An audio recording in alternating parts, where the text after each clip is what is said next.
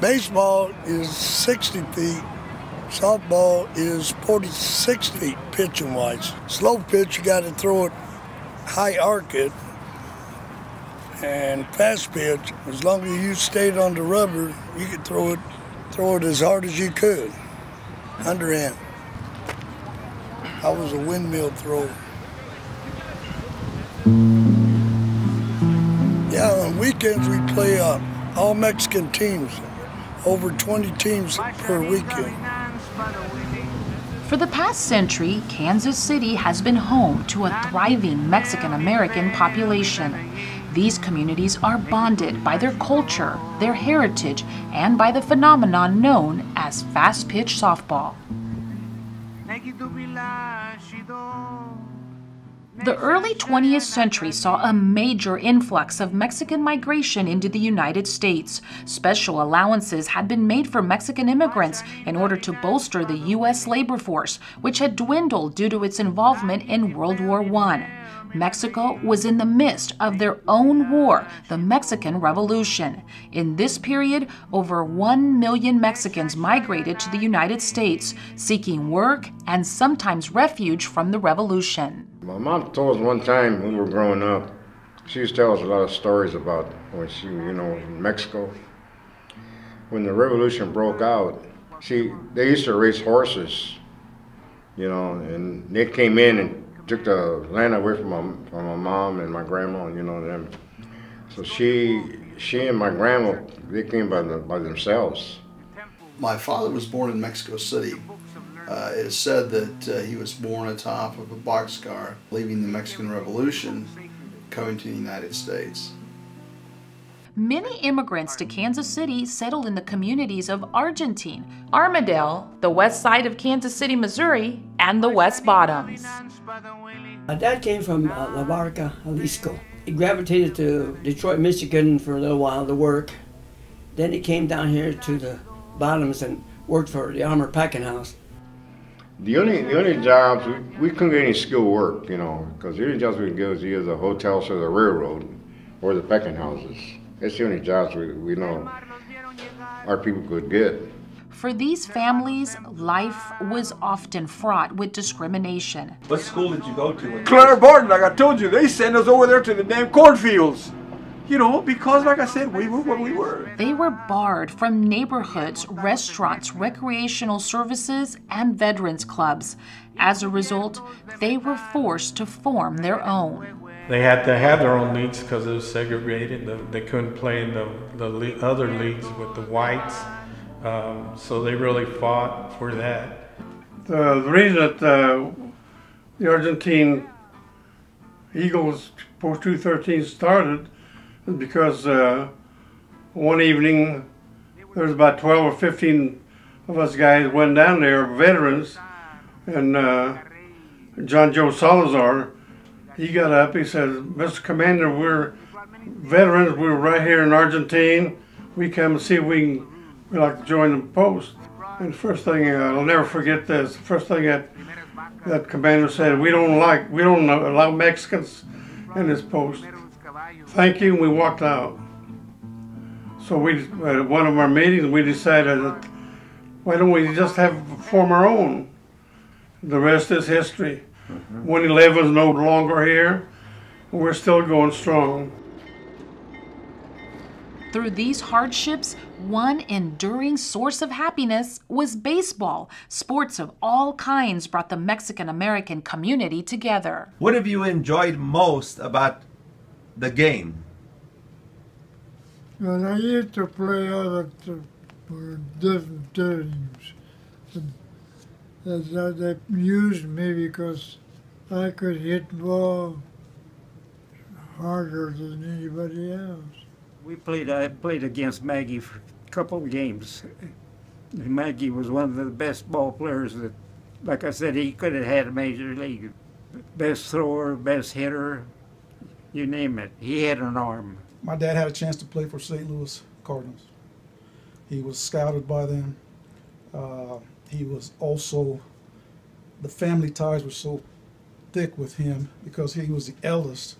They had to provide for their brothers and sisters. My dad could have been heck of a ball player. He's still a heck of a ball player, but he chose to maintain that for his family. As the years went by, after World War II, softball got stronger. They were playing more softball than baseball. Fast-pitch softball rose to prominence in the 1950s. It was a shorter game with a larger ball and a smaller infield. It was perfect for veterans returning from war and for former baseball players who wanted to continue playing competitive sports. One of the oldest ones that I know of is the Aztecas.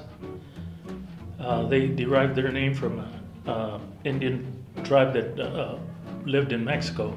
My brother was playing on that team, and I had other friends that were playing on that team. So I went ahead and I joined the Azteca team, and then I played with them until I retired. Post 13, they got together since they all played sports, every one of those guys, and so they came up with the name Argentine Eagles. My uncle Carlos Montes, he's the one who actually started. I guess they just figured they wouldn't all play together. I think they just wanted to play together. You know what? We thought, we got a lot of guys that play with us that are our age, so we could play with these guys. Let's make our own team. Hell, and that's what we did. We didn't know what to name ourselves because there was a lot of family, a lot of friends.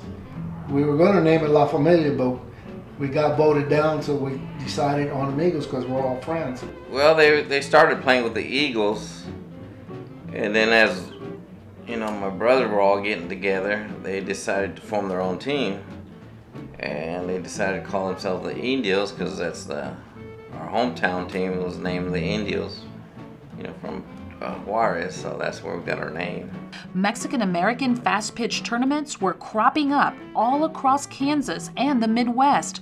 Tournaments would host as many as 20 teams with hundreds of spectators in attendance. In the 1970s and 80s, fast pitch was in its heyday.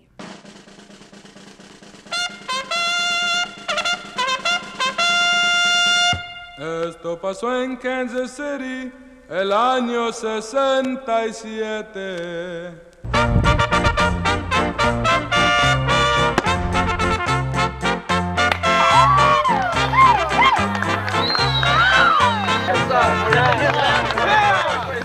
Chanute, Topeka, Emporia, Wichita. I mean, everybody had a softball team, and they would have like softball tournaments, and they were Mexican tournaments. We used to have like 20-some teams at tournaments, Mexican teams. The only form of entertainment would be go out to the ballpark and watch these people play ball that you knew. It was more like a fiesta type because you had all these Mexican American people, and they would have a dance for you at nighttime. The stands used to be full. Yeah, we had a lot with the family. Yeah. And then our friends, you know. Yeah. Tell them about Topeka. A lot of cheering and screaming. I remember when we used to, hey, Blanco's going to strike out. I've got $5. Blanco will strike this guy out. Well, I bet you he can strike him out, you know, and that was from one stand to the other. Competition. I love competition. If they tell me I wouldn't do it, I'll buy it. Mis queridos cuatesones, Primitivo está en los cielos, murieron sus ilusiones.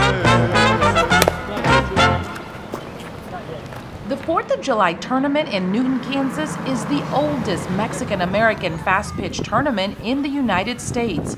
In 2015, it celebrated its 67th year. And like I said, my dad started, they had 4 teams, and I was the bat boy. And in 48, I was 7.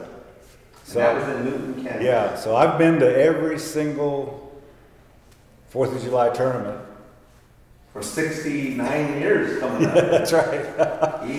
Yeah, haven't missed one. I mean, that was, my wife, my mom knew this, and my wife knows this. I mean, the 4th of July, we're not going anywhere. We're in Newton.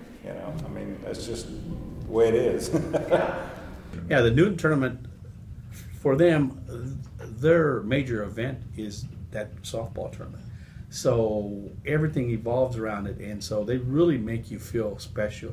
For the ramparts we walk. He said he played 40 years. There's a picture. Congratulations. We're going to give out 4 $500 scholarships. Bless our family. Bless this family reunion. Tournaments throughout Kansas and the Midwest continue to draw surviving teams such as the Kansas City Angels, Kansas City Indios, State Line Locos, Newton Max, Los Bonillas de Salina, Emporia Casa Ramos, Kansas City Banditos, Hutchinson Angels, and the Wichita Weezers. These teams remain vibrant and endure to this very day.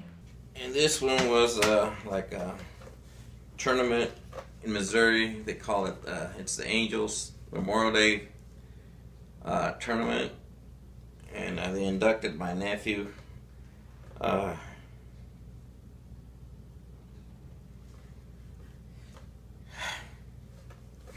can't say. Yeah, he had cancer and they inducted him in the Hall of Fame just before, you know, he passed away. Yeah. Do you remember what year that was in?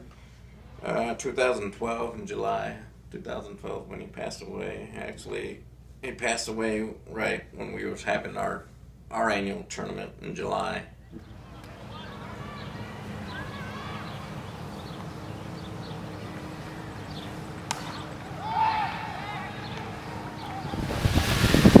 This award will be given to the person who best portrays the characteristics Duty had on and off the softball field. He played this game with much class, much respect. To Mario Escobar. To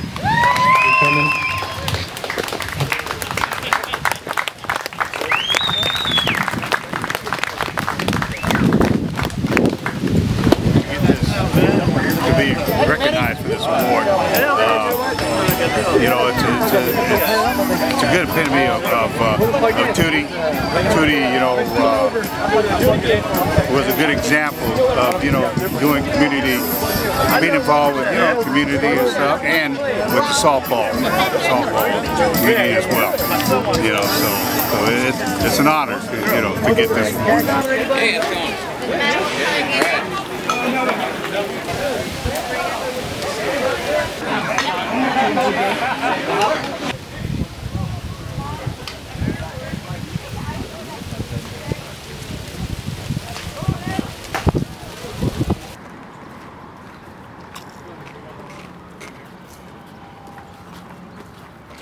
I played up till I was about almost 60 years old.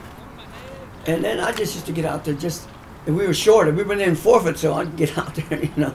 In fact, me and Waxy Hernandez, he was running the Amigos, he'd come down to Shawnee Park, and in the last part of the league, when it was maybe the last game, they didn't have enough guys. So they went in forfeit, so Waxy would play and I would play. We were the oldest guys. We'd get out there and play, you know. We were always subject to get clobbered sometimes because we'd collide with players, you know, and we could get hurt because these young guys were, you know, they were younger and faster, and they run into us old timers. They'd put us out of the commission, you know.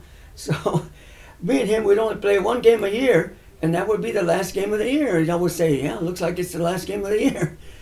I retired from the Migos when my father passed.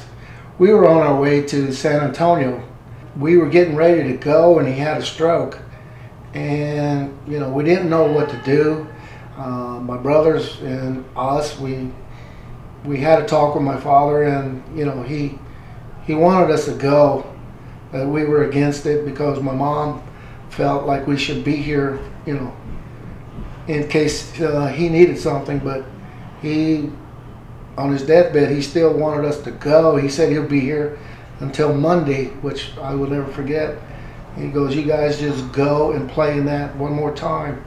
But we didn't because of my mother's wishes. And so he passed that following Tuesday. And, you know, that was the end of Amigos because we wanted to go out on top. and we did go out on top. And they honored him by naming a ballpark after him because he began, after he could not play, he started working with kids. And you know what, it was an honor for the city to give him back something. When they dedicated the Waxy Hernandez field over in Penn Valley Park, can you tell us about that ceremony and what it meant to you? Oh, I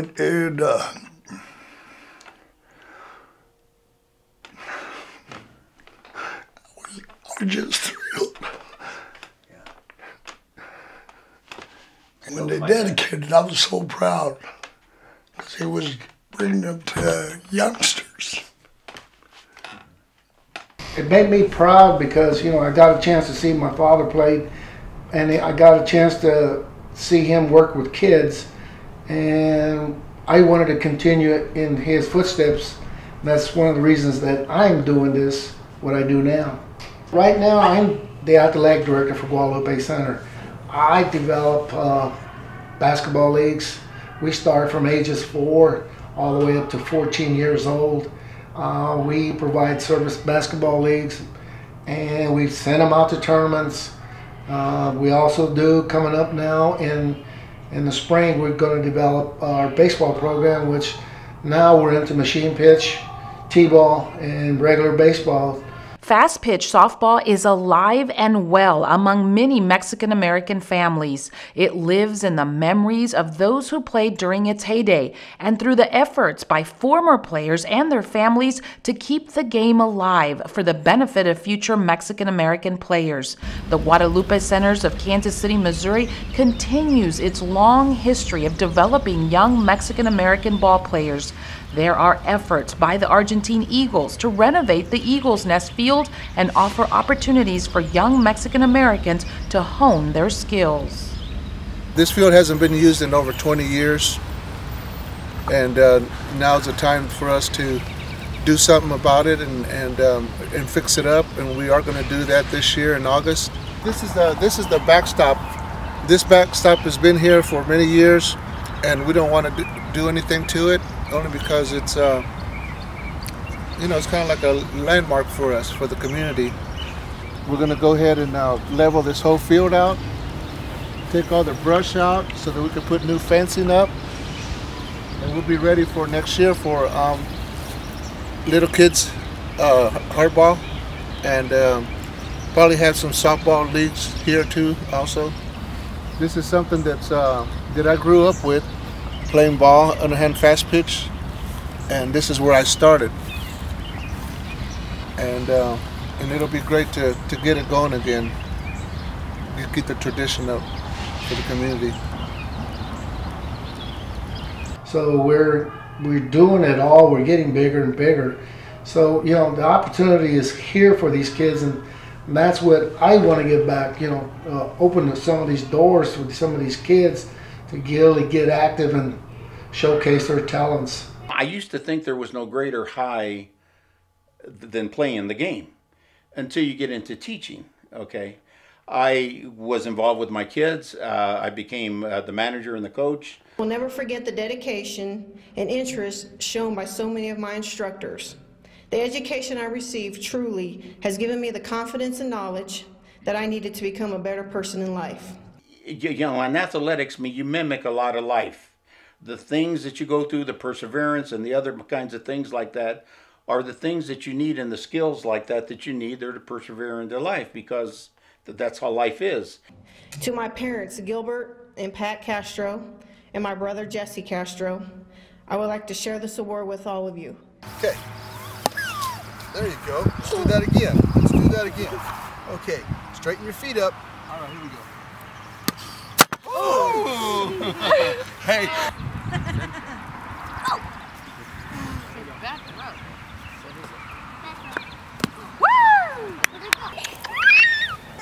My mom did a lot with the kids.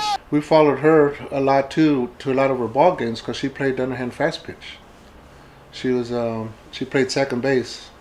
That was her spot. That's where she played. So yeah, she's played sports all her life, and that's where I follow most of my sports, is through my mom.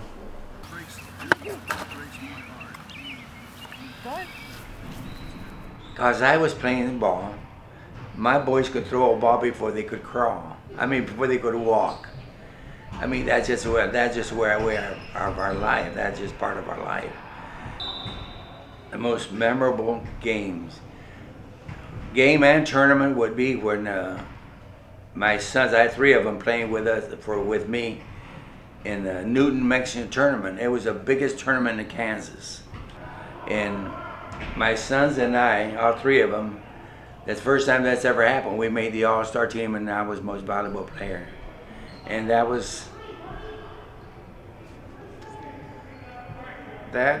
still is a big part of my life. I got to play with my kids.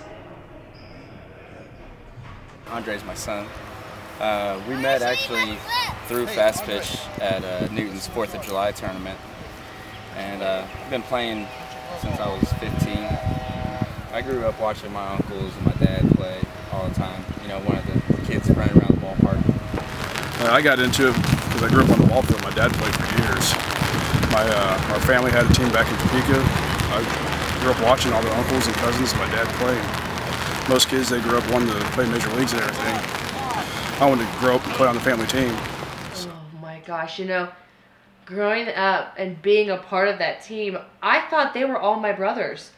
When I found out that they were not my actual brothers and they had different moms and dads, oh my gosh, that threw me for a loop. That took a minute because I was like, huh, but you treat me like I'm your sister, you know, but I'm not, you know, and it quickly became, it didn't matter, you know. We'd have rivals with our 25th Street Chicano brothers.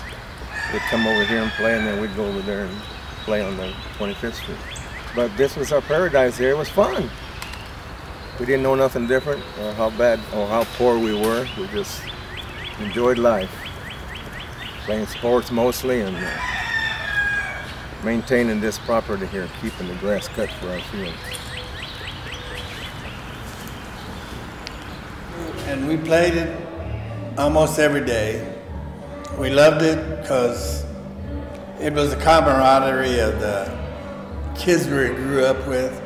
We got to know them and we all figured out we were all in the same boat. So that really united us to be a strong neighborhood. A lot of my best friends are guys I played against. You know, not so much my teammates, but I mean, they're my friends. But you know, you earn the respect of other players, and a lot of my good friends are guys I played against. Back then when we played, we'd argue on the ball field, but after the game we all drank together, socialized. Back then when we were coming, that's what kept softball competitive, because we argued in the ball field, but friends after it. Wives, kids, everything. We'd all socialize. I'd like to interview Mario Gamboa, all the way from Austin, Texas. That's true. That's true. Have you seen the Yellow Brick Road while you've been in Canada? Because I think for me, it was more than a sport. It was more than, the tournaments were more than just gatherings. You know, they were family reunions. They were bringing old players back together again. It was an opportunity to see one another again. And it was more than just playing softball. And I know today that I can go anywhere in those communities that I've said and have a place to stay tonight, something to eat tonight, and if I was down on my luck and I needed some money, I'd have that as well, just because of playing fast pitch softball. The annual tournament games provided occasions for Mexican-American families to forge lasting friendships. The camaraderie, the competition, and the pure joy of seeing family, la familia, and friends in a fiesta-like atmosphere, making lasting memories.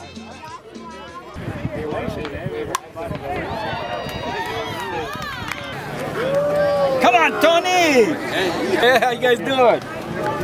It sounds like another old guy just got here.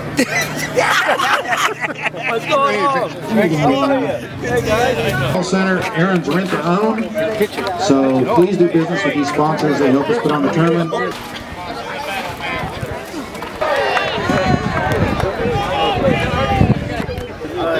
Now batting Arthur Diaz. Arthur Diaz.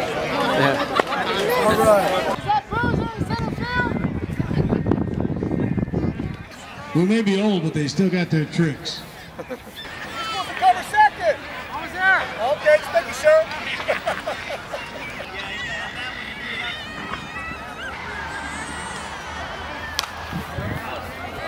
We play 3 nights a week. I think they're going to connect that. They're going to connect that. Coco! You gonna come, do ya? I come here last year, got a hit. I hope I get a hit today.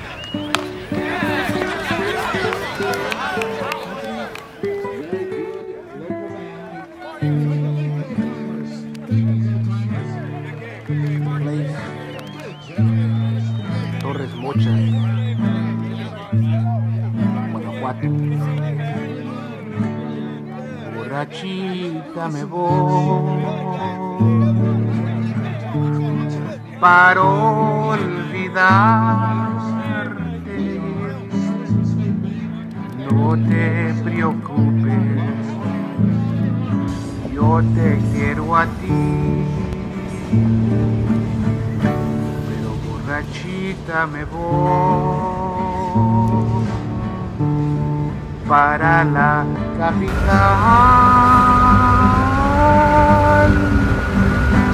va a entregarme al patrón que me mando llamar desde ayer. Borrachita me voy para olvidarme.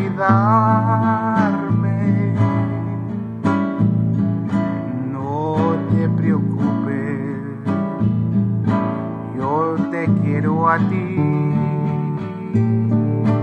Pero borrachita me voy para la capital, para entregarme al patrón que me mando llamar desde ayer.